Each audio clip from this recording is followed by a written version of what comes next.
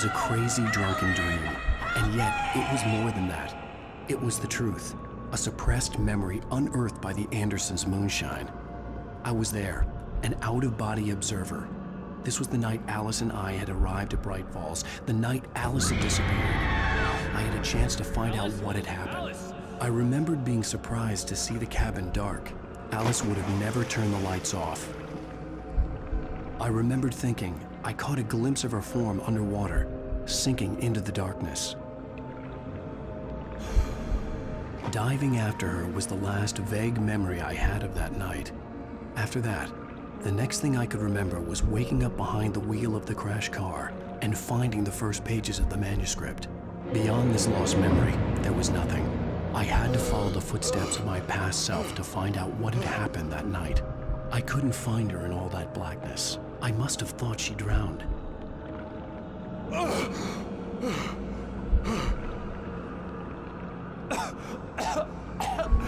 Alice! Jagger had Alice, and so she had me.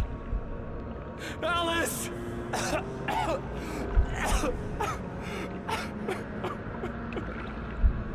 I'd been easy prey. Look at the cabin. Is there someone in the window? Alice? Maybe she didn't drown after all. Maybe she's inside. Alice! Yes.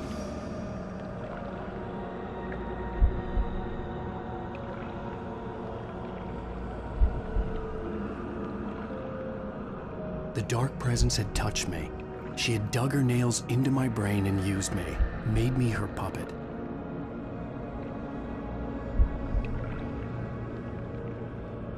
She must be here somewhere. Maybe upstairs in the study. Alice!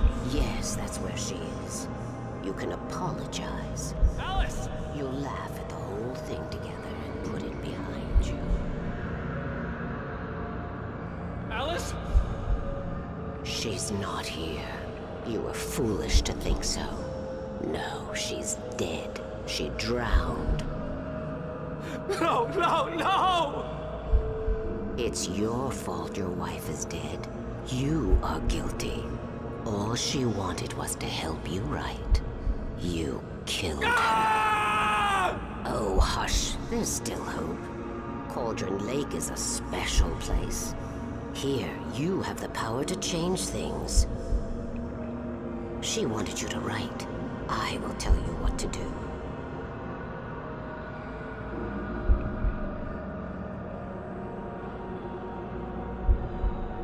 You can write her back. The story will come true, and all will be well again. She had Alice, and the manuscript was the ransom for her.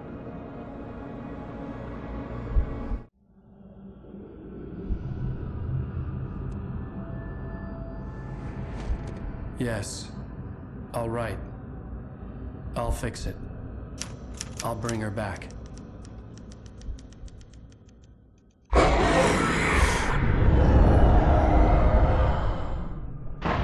No, I wrote it.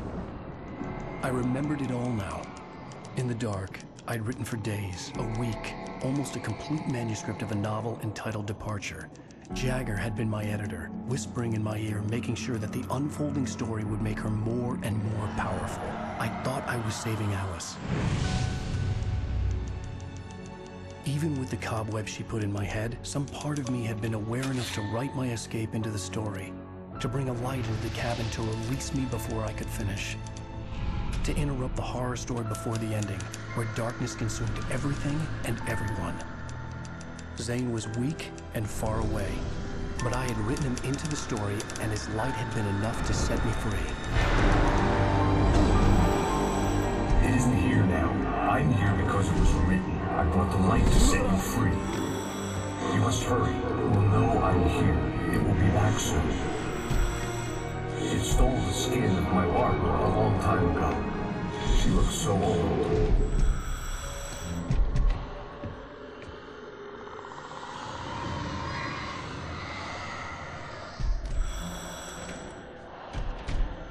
I had woken up, confused and groggy, my mind consumed by darkness and fear. All I could do was to escape.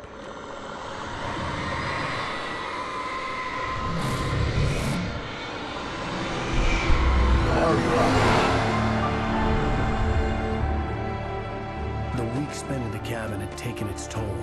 I was barely conscious, and fading fast.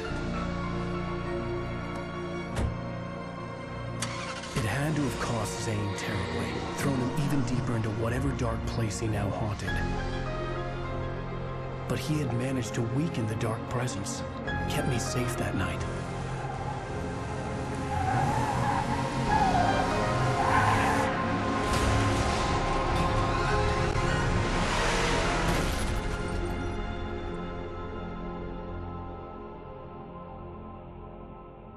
I wrote it. It's my fault.